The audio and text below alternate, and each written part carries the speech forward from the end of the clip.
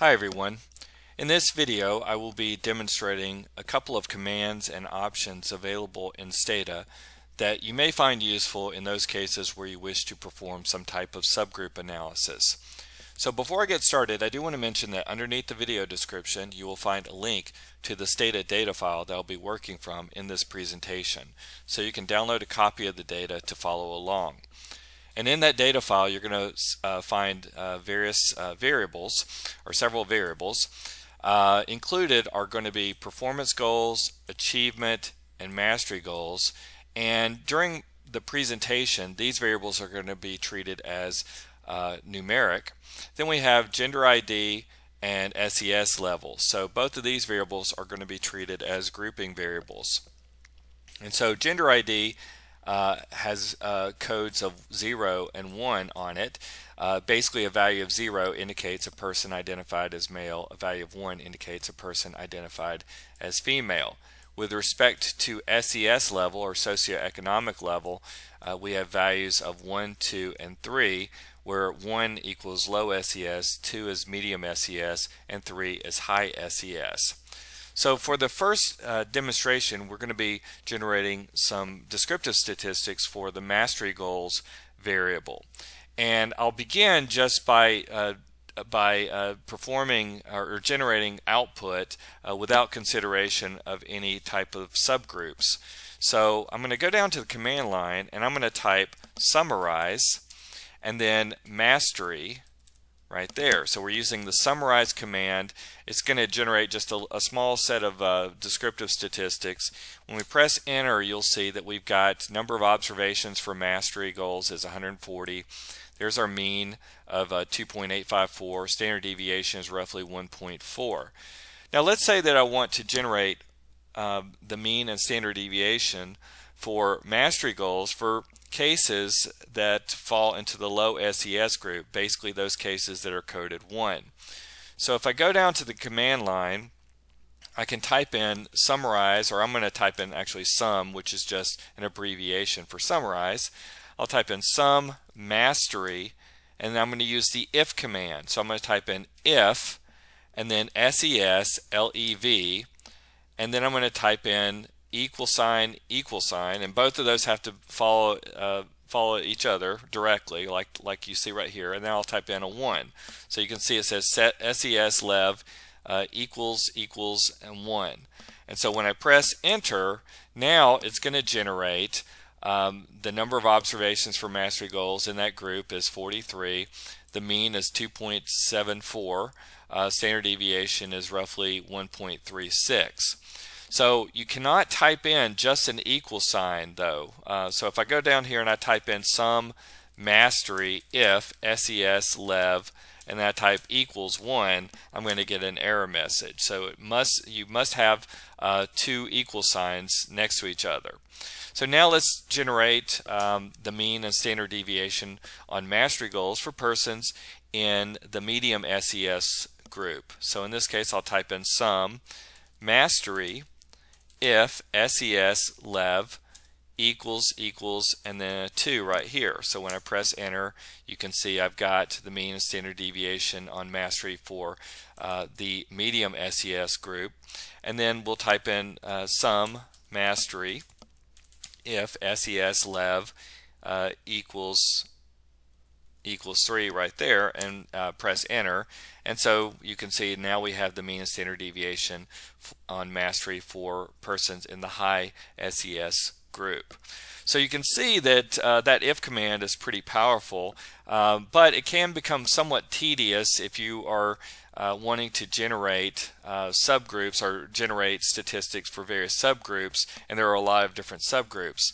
Another option that may make things a little bit more efficient is to use the by prefix with the sort option. So I'm going to type by sort and then SES lev and then a colon, and then following that we'll type our summarize command. So I'll type sum then mastery, and then when I press enter you'll see that now I get output by group. So you'll see it says SES lev equals low.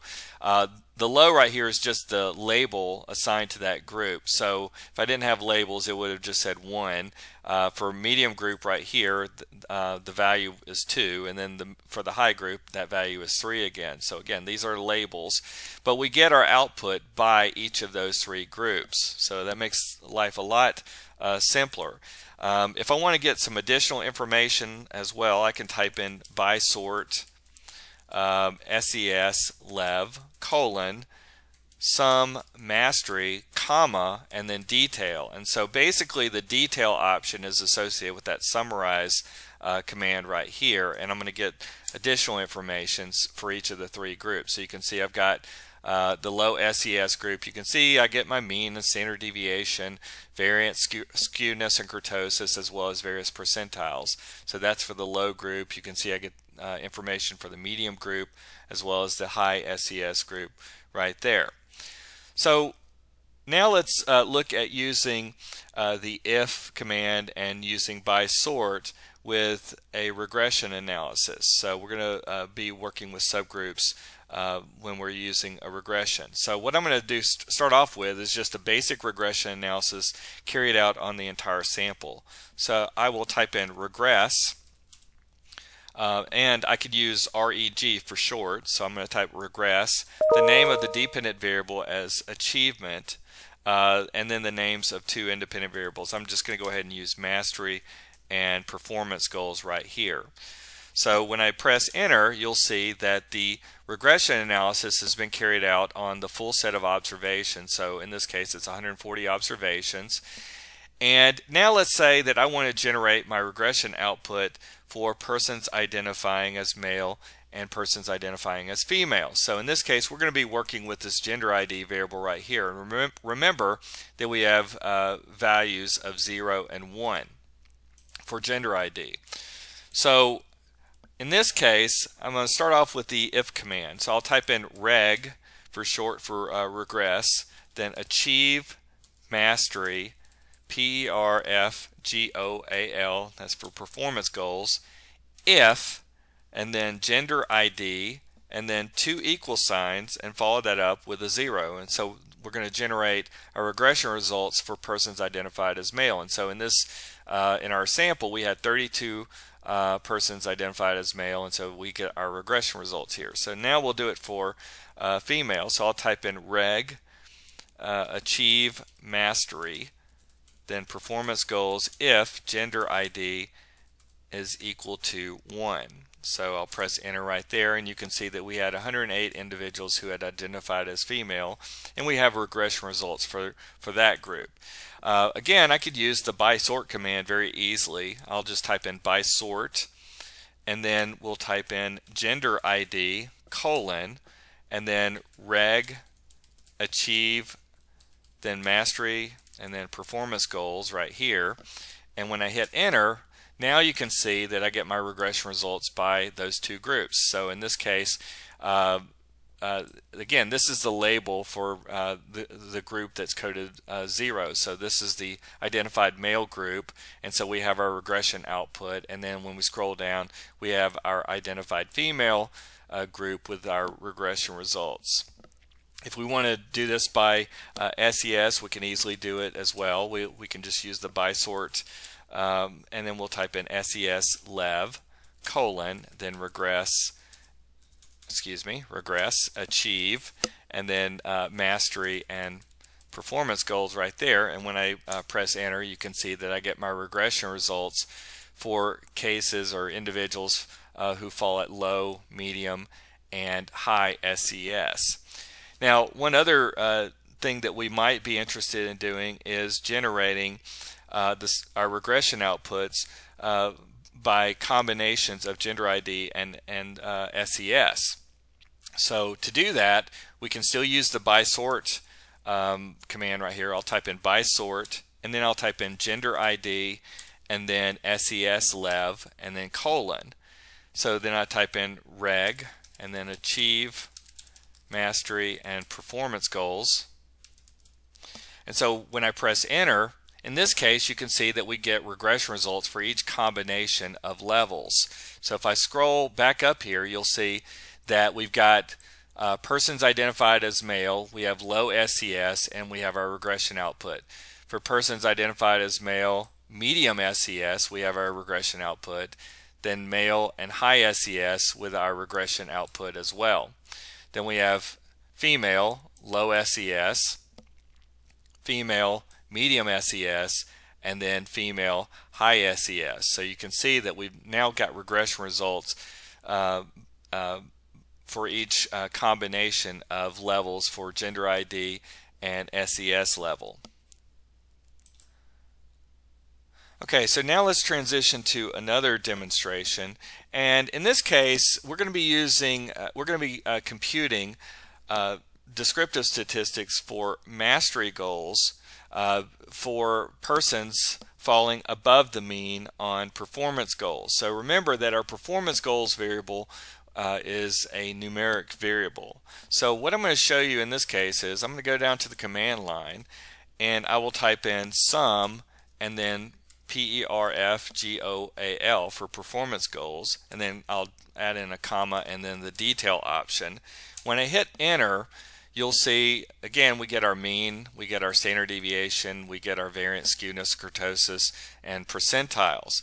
So now let's say that I want to generate the mean on mastery goals for cases that are falling above the mean on performance goals. So to do this, I'm going to use my if command.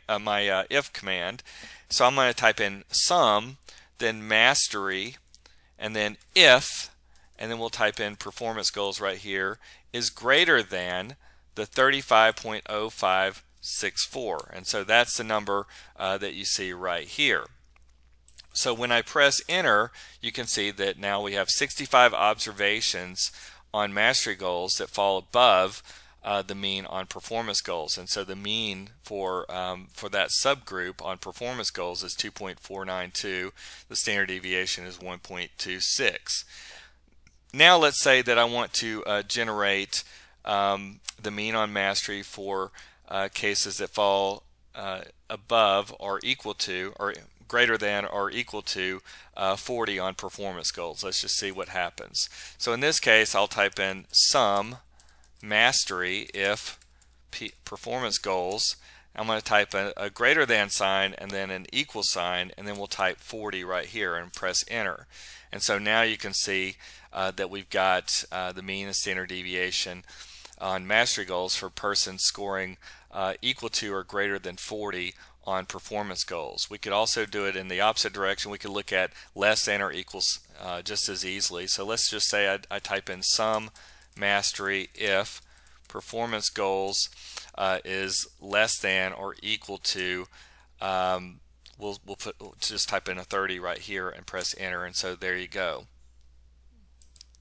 Alright, now let's generate our mean and standard deviation for individuals who are falling between the 25th and the 75th percentiles on the performance goal variable. So we have that information actually up here because we had used the detail option when we were requesting the descriptives on performance goals. So the 25th percentile is 21.52869. The 75th is 47.06983. So I'm going to go down to the command line right here and I'm going to type sum, then mastery if, and then we'll type in performance goals is greater than or equal to 21.52869, and then I'm going to type and then we'll type in performance goals again less than or equal to 47.06983. So now when I hit enter, I get basically my mean and standard deviation for cases falling between the 25th and the 75th percentiles on performance goals. Alright, and briefly, just so you can see it, I could still use that same set of arguments with the summarize command, but then if I add a comma and then detail on the end, you'll see that in addition to getting the mean and standard deviation on mastery goals for cases falling between the 25th and the 75th percentiles of performance goals, now you can see I get the variance, skewness, and kurtosis and various percentiles on that particular variable within that range of values on performance goals. Okay, so one final thing that I wanted to show you, there's just one other option where, let's say we've got our numeric variable and I want to create subgroups. And by the way, I ordinarily would not encourage the creation of subgroups on a numeric variable, but sometimes people want to do this for various reasons, and so I wanted to show you how you can do this very easily, and then we'll use the bysort approach. So in the command line, what I'm going to do is type generate, and then I'll type PG. So this is what I'm going to do is create 4 subgroups on performance goals. The first subgroup representing the first 25% of the cases. The next one would represent the next 25% of the cases. Then the remaining 2 groups are additional 25 and 25% respectively. So I'm going to type generate PG equals and then a period right there. And when I hit enter, you'll see that I've generated a new variable in the data set called PG, and it says 140 missing values generated. So now what I want to do is I want to use the replace command in order to replace those missing values with values of 1, 2, 3, or 4 to represent group 1, 2, 3, and 4. So I'll go back to the command line right here and I'll type in sum, then performance goals, so right there, then comma, and I'm going to use detail right here just to get you know, again, not only the mean, standard deviation, but I'm going to be using the percentiles in this particular case. So what we'll do at this point is we want to replace PG, the missing values on for PG, with values of 1 if performance goals for cases fall at or below 21.52869. So it's going to be this number right here. So if I go to command and I type in replace, well, there we go again. Replace, I'll say PG equals 1, and then if, then we'll type in performance goals is less than or equal to 21.52869, and then we'll hit enter. And so now you can see it says 35 real changes made.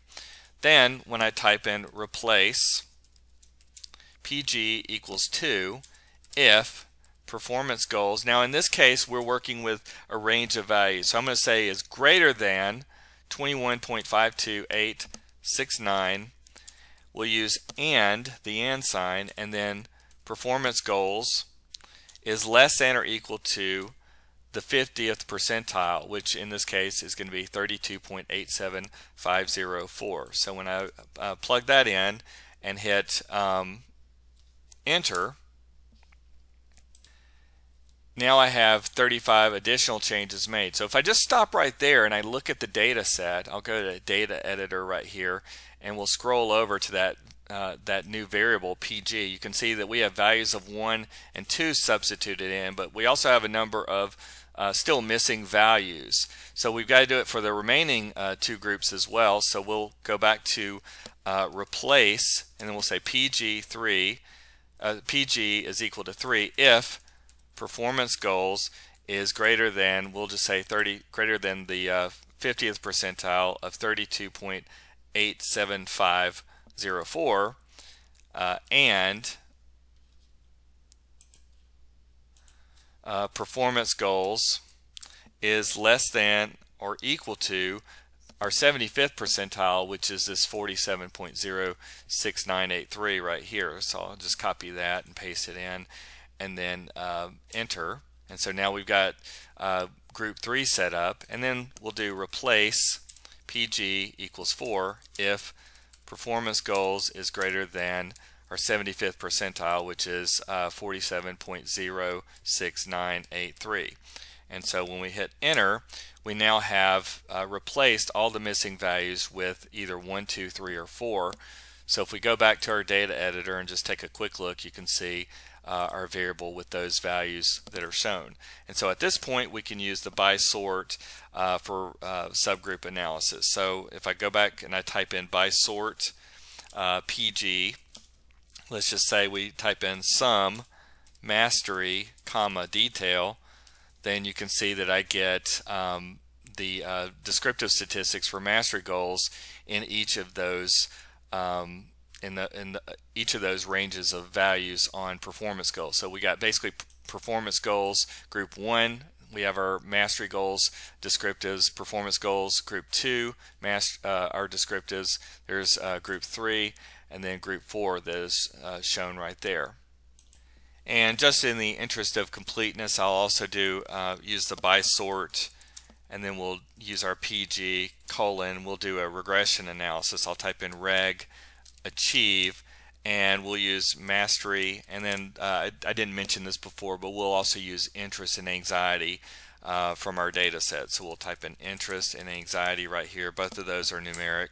We'll hit enter, and so now you can see that we have the regressions carried out for group 1 on performance goals, group 2 on performance goals, group 3, and group 4. Like I said, ordinarily I would not encourage creating groups like this with a numeric variable, but there might be occasions where you find that that is something that you want to do.